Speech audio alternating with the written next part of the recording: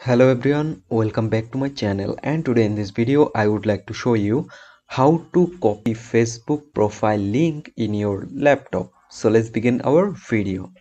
So guys, first of all you need to open your browser on your laptop, and after that go on facebook.com, and you must be need to log in your Facebook email and password. So after login your Facebook, then you can see this is your profile. You just go here like that. This is your Facebook profile, and how should you do? You just go on this search bar icon.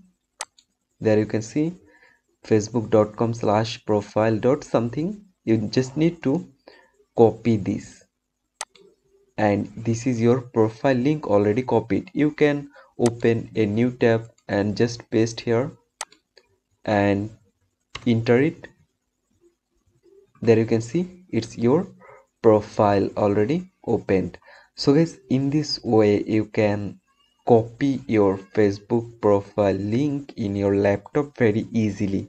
I hope you can understand, and hope guys this video can help you. Don't forget to like and subscribe my channel. Thank you everyone for watching this video.